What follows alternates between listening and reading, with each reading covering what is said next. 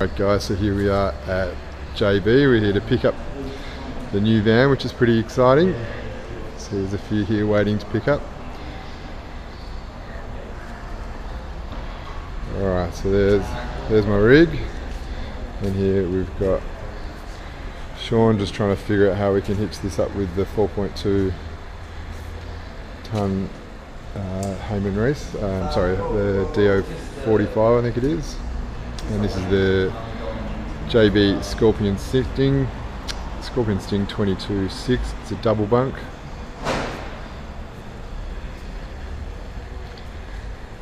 So you've got your airbag suspension, which we'll go through in one of the later videos. You can see down here if we call them under. So you've got the twin ATX Cruise Masters. With you can see the canister up the top there. And then around the back we've got the triple bike rack, a couple of jerry can holders, and most importantly the firewood box.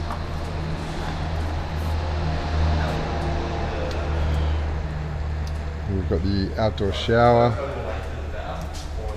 there's your toilet down to the left there,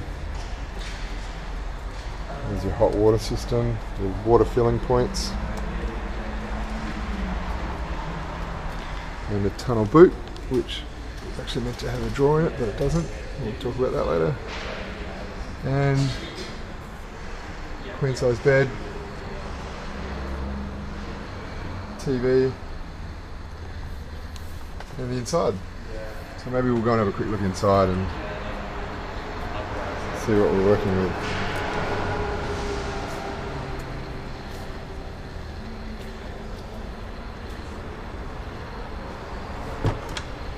Alright, so we'll go through a few things piece by piece. We'll go through how to use the heater and the Fusion stereo. In terms of colour choices, what do we choose? I think it was like an ash grey on the cupboards there, which shows there was 3 flooring choices, 2 in timber. This was the darker colour. I couldn't remember actually the names, but we sort of went for a bit of a light tone just to keep it bright and light. And then we matched the bench top, the splashback, we matched that to the fridge. You've got your washing machine at the back there, 2 bunks,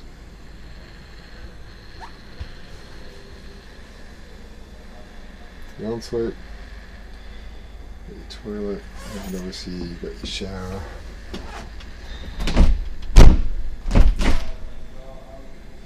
And yeah.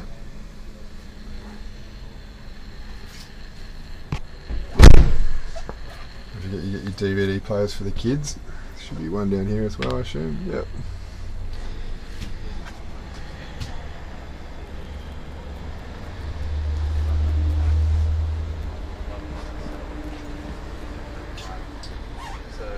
Up in here, I think this must be all the stuff for the satellite. So I'm not familiar with satellite, so we'll go through that a bit later. You got your AutoSat, Christop. We'll go through how to use the Fusion radio and how to put things, so how to play music through it. Obviously there's options like you can dock it, or you could use Bluetooth. That's it, and we've got Sean the man who's going to talk us through the next video on how to use the heater.